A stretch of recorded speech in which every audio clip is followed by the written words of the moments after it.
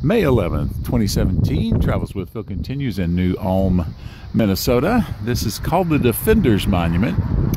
See Flandreau up there.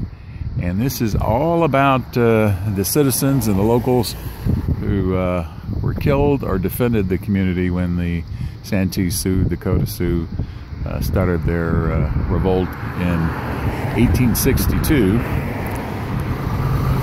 And some interesting carvings on the side.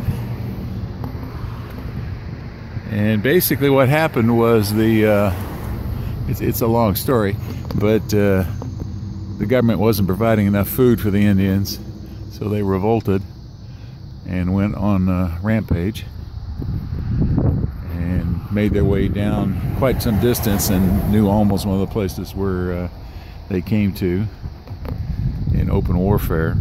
This is where they set up a barricade right here in this bas relief, I believe they would call it. And lots of local citizens were killed, as were lots of the Sioux. And so this marks remembrance, in this particular case, only for the pioneer settlers, not for the Indians.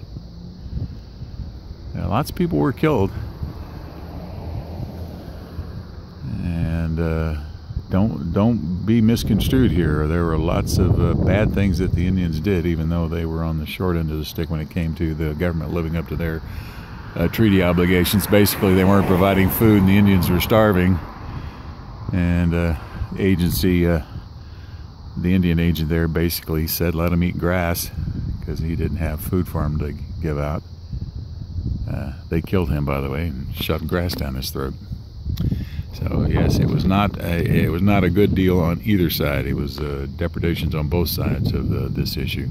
But lots of innocents were killed in these battles in 1862. 38 of the Santee Sioux, Dakota Sioux, were executed in Mankato. Saw that spot in one of the other videos.